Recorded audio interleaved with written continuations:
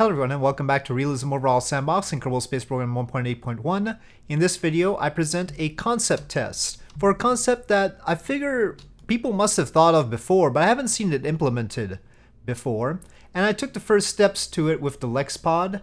Lex is sort of a mini starship, if you hadn't seen that video. And the idea with Lex is it wouldn't have an IVA. And we would have a hatch, but we would have decks inside. So it has two decks, and the kerbals would just sit in command chairs in it, and they would be able to get out of the command chairs and float around inside the ship. And of course we don't want that on. So we could just put the seats in, and they could occupy it as necessary. So that was a good idea, I thought. But the question is, could we expand upon this idea by having a docking port that kerbals could pass through? Now, that's what we have here, but with the docking ports that I've created, I found that they don't like to be pre-attached in the VAB, so that's why we have a stack separator. But let me separate this off. What we have is a hollow docking port. Now, you see this solid bit, but that's actually a hatch on this portion, the pass-through station core. So I'll open the hatch. You can see it's hollow, and it really is hollow. There's no colliders in the midst of it. And what we want to do is put command chairs inside, just like we had in the Lex, and have the kerbals get up and just go right through the hatch. They can open the hatch, and this will dock to another module, and they could just pass right through to the other module. And we will never have to deal with IVAs again. Now, I don't think there's a way to have like the altimeter and the nav ball appear in this view the way they do in IVA. So that's one flaw, but you could see the possibilities here. But we have to test that this works out. So we've got two seats in there. Oh, incidentally, these modules are created in halves. So actually, see, that's a half. And that's to make it easier to put stuff in, right? And also so that we can open each hatch independently at each end. A docking node is going to be complicated. I think you'll just have to have all the hatches open simultaneously. The hatches do have colliders on them, so the kerbals will bump into them if they're closed. And yeah, so that is the idea. And I want to I'm not going to launch it. That's unnecessary for the purpose of our test. I just intend to cheat it into orbit, and then we'll test it like that. I won't waste your time. So this time I won't waste your time. So here we have the stack separator, and this end doesn't have a docking port, and it's a closed hatch. But we've got RCS on here. What we don't have is food, but we do have UDMH and NTO for the RCS thrusters. And so we're going to separate off the stack separator and then dock them together to see that that part is legit. And then have a kerbal go through. So let's just make sure our two hatches are closed first. Okay, I made it very simply. I didn't make any interiors yet until I find out that this works properly. I want to make sure that I don't waste my time. We'll just have Valentina go into one command seat. I don't know which one it's going to be. And then so let's take it outside. Okay, so here we are outside, but we're just going to go ahead and set orbit here. We don't have any food on board right now. I was thinking of making a big spam tin inside for to represent our food supply. Otherwise, the outside spheres contain the water and oxygen and also the UDMH and NTO.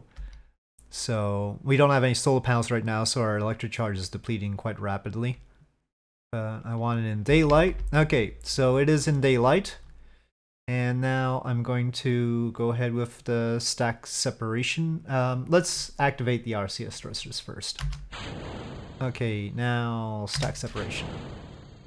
Okay, so we need both of them to sidestep the stack separator. The forward and backward facing thrusters are angled at a 40-degree angle so that they don't blast another module.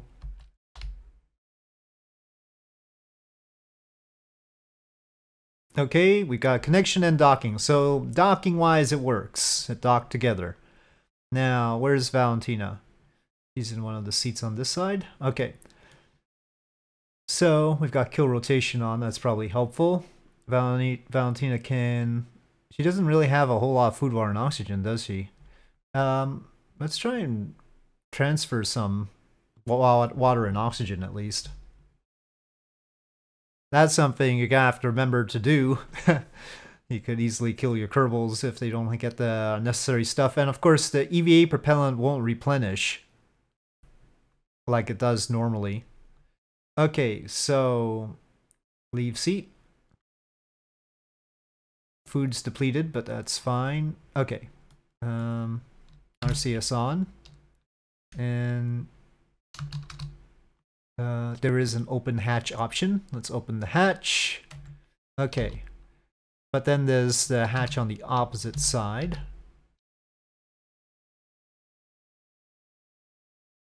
Can't seem to access that hatch like this.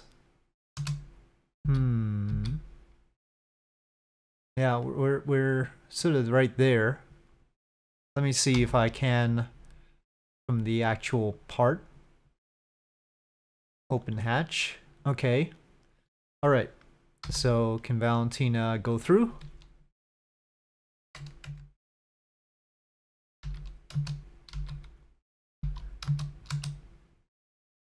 Yep. Valentina has gone through. And can open the hatch on this side. And just like that, who needs an airlock anymore? Well, we should make a special airlock module or something, but out she goes. Seamless, if you will. Though, there's sort of flickering going on. I don't know what that is. I don't know if there's any complex side effects to doing this. Oh, there is a flickering going on the right-hand side there. But yeah, it's as simple as that. Well, that's all I wanted to test. I think this is a good idea. I don't know if somebody else has done it before, though. It doesn't seem particularly hard. It's just the docking port has to not have a collider in the way. Oh, we might as well test that the hatch does present a collider when it's closed, of course.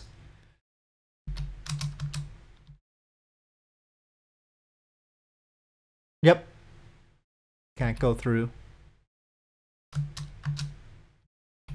So proper collider there. And the modules are 4 meters in diameter right now.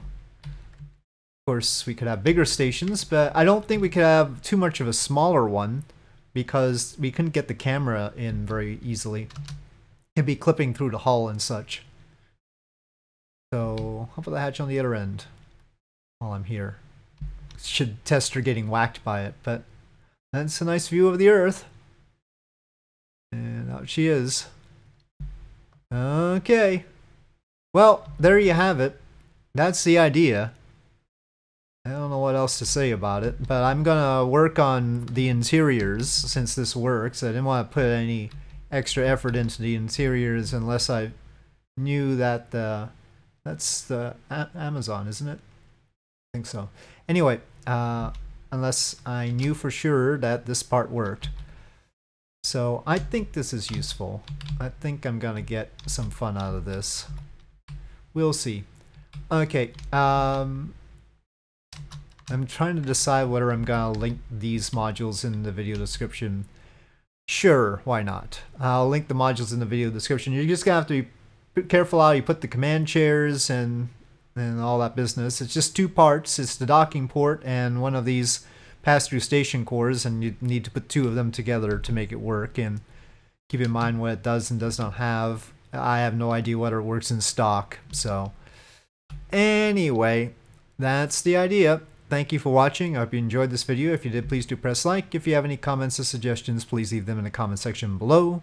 And I'll see you next time.